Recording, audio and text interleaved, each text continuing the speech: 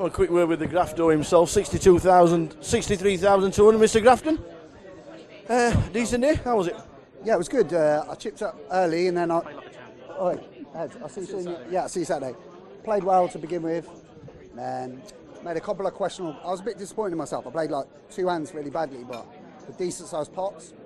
I just played patient and found some hands towards the end of the day. So I'm on 63k, which is fine for me coming back. It's not like the old days where I had to have a big stack or go home. Yeah. I can just play that and come back Saturday happy to still be in the mix.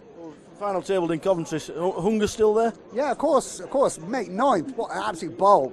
I mean, we did that 1700 on the night out, so a little bit of profit, a little bit of shrapnel I made. So yeah, of course. I mean, this is a massively prestigious comp. It's quite fun actually because I had started with Jack Elwood on my table, Jamie Roberts, Sam McDonald, Ed Rogers, like a load of my good pals. So it was hard to calm my notes as well. It was hard to like. It's really enjoyable day as well. So yeah, so that's cool. Saturday's a completely different day for you.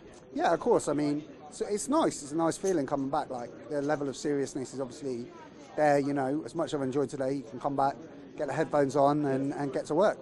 So it should be good. Excellent stuff. Well, we're looking forward to Saturday. Hope you are too. Yeah, definitely, Tower. I'll see you Saturday. Top man. Thanks, mate. Peace. There you go, Sam Grafton. What a top guy this guy is.